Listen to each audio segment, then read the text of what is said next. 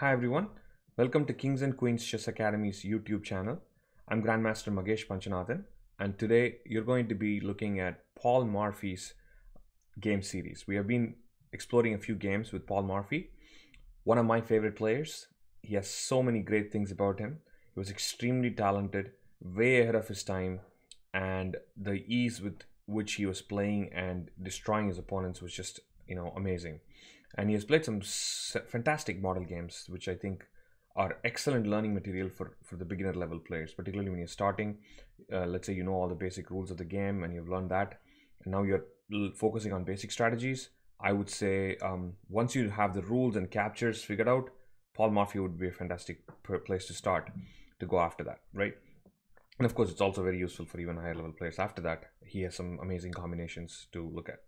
Today, we're going to be looking at the fried liver attack, the infamous fried liver attack, very, very popular among young kids, particularly who are aggressive. And you don't have to really specifically say that, I guess, because most of these kids want to just checkmate you right there as soon as the game starts, right? Like they don't want to play like 60-move game.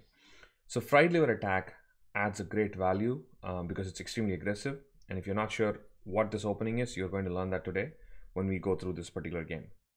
And one more thing before we start the game is that Paul Morphy was actually playing rook odds in this game, meaning he was down a rook from move 1. And that is pretty impressive because he has done this a lot during his time, and you can kind of see why in this game. Morphy was so good that he was getting bored playing regular games, so he had to give odds to most of the players to make the game like an even match. And again, in this game, you would notice that even giving a rook sometimes did not make the game such an even match, right? Let's see what happened in this game. So e4, e5, knight f3, knight c6, bishop c4, the Italian opening, knight f6. So usually black has two possible moves here, two main moves, I would say. You can develop the knight or develop the bishop. Makes sense because I want to develop both these pieces. Just try to castle, yeah? Castling is the most important thing I want to do in the beginning of the game to keep my king safe. So knight f6 runs into some tricky openings. If you're going to play knight f6, you just better know what you're doing. That's the only thing I would say right now. Initially, maybe it's recommended to start with bishop c5, so you don't have to deal with this move. And why does knight f6 play any role in that? Because the queen would have been able to capture that knight if not for your knight on f6, right? So Morphy plays knight g5, and clearly that's a problem here. And the only defensive move usually is d5. So pawn captures, knight captures, and this is the starting of the fried liver attack. So what happens here is white launches a sacrifice. So Morphy starts with knight captures f7. Looks like a bad move because the knight has no protection. But you can see the follow-up. Let's see if you can pause really quickly and try to find the follow-up. Hopefully you found the follow-up check. That is queen to f3 check. And this is a nice check because it's a basic double attack. And it's giving your opponent one very dangerous option. The black king can go back to e8, definitely not to g8. That will mean that the king is still in the diagonal for the bishop. I can go back to e8, but I would lose the knight, right? And I can try to block the check, but then I would still lose the knight. Right? The only way to save this knight is to take a step forward. And that, of course, is very scary, right? Because if you want to bring your king up like that. And in the game, black decides to do that. In fact, that happens to be the best move. It's not a bad move for black. Particularly without this rook, black is still completely winning, right? White's down a rook after all. Okay, so king e6, and there is a nice pin on this knight. So the usual follow-up is you attack the pinned piece. So Morphy plays knight to c3, makes a lot of sense. Lots of pressure on this knight, and there are a couple of ways to defend it. You could either go knight to b4 or knight to e7, two of these options. Black chooses the safe one, which is knight to e7, and I usually don't like defending from my opponent's zone like this, because there's always a problem of getting kicked out. So knight to e7, safer option, right? Now here I really like this game. This is very common. Some of these things are very common ideas, but I still like how Morphy approaches this, right? White is down a rook and down a piece. So white started down a rook from the beginning of the game. White also gave up the knight on f7, right? So the good thing is the king is on e6 for black, which really could be a nice target for white.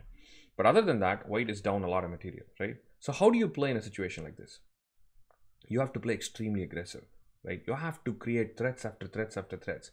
The only reason you're winning, or even, I wouldn't say winning, The only reason black is struggling or if white has a real chance is because these pieces have not been developed. Now, if you don't play with a purpose, if you don't play fast attacking your opponent, black will get the time to develop those pieces. So let's see what Morphy does. Castle, right? Don't forget developing your own pieces, right? And I've talked about this in the Morphy series. The best thing about Paul Morphy is that he loved to attack, but his aggression was always coordinated. He had his pieces together, right? That's the fun. If you just send one soldier attacking, walking into your opponent's territory trying to attack, it's not so much fun. The soldier will get slaughtered, right? But in this case, he brings all his pieces, and you will see that in most of his games. His deadly attacks are because all of his pieces combine together. Pawn to c6 makes a lot of sense because I want to reinforce this one. Now, the next move, d5. A very strong move, again. Not necessarily winning or anything, but I really like the purpose with which white's opening up the center, right? If you think about it, Morphy could have easily played d3. Yeah, that's definitely opening the bishop. Why not? Yeah, that's going to get the bishop out. Maybe f4 to maybe g5, maybe rook to e1. There are lots of simple moves. But even there, Morphy wants to play it more forcing, right? Create pressure somewhere. Always keep your opponent on their toes. They need to figure out something because you're always creating threats. That was the beautiful ideas of Paul Morphy, yeah? After pawn captures, you might be able to guess the king is out in the open. So definitely we need to attack it. Rook e1 check was played and the king went to d7. So at this point, black is completely better and black is winning. I'm going to show you where black really made a huge blunder and lost.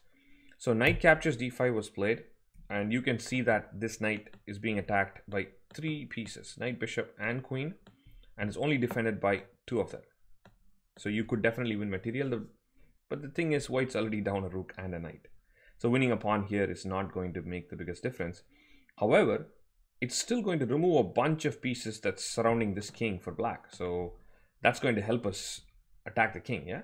So Morphy plays knight captures, bishop captures, and now black makes the biggest mistake of playing pawn captures d5. I think there's no reason to take that bishop. Simply playing queen f6 here, offering a queen trade, and this king will find some place in with the bishop getting out. Black should consolidate and be winning because, again, black is up a lot of material needed to defend, right? But let's see what happened in the game. Black took that pawn. I think you can guess Morphy's next move, pretty straightforward. Queen captures pawn check.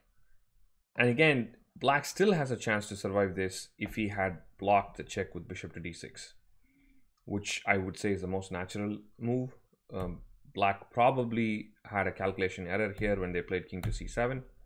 I would pause really quick, try to find a forcing checkmate for white. It's probably 1, 2, 3, 4 moves, but they're all checks. Right, hopefully you figured it out. Yes, the starting move is bishop to c4 check. That's not so difficult to find out.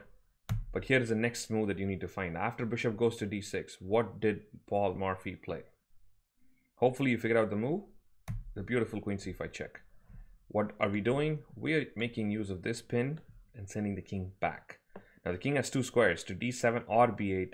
Unfortunately, both of them lead to checkmate for black. He went to b8, and if he had gone to d7, that would be a checkmate. So he went to b8, and then Morphy, of course, wanted to checkmate with his bishop. So he takes queen takes d6 check, queen takes, and bishop takes d6. A beautiful checkmate. Look at that king being smothered on his own area, right? White used every single piece. Again, the biggest emphasis I want to make in the Paul Morphy series: development, coordination of pieces, being aggression, using a lot of tempo, right? So you have to kind of use all of these things together. All right, I hope you enjoyed the game. Thank you.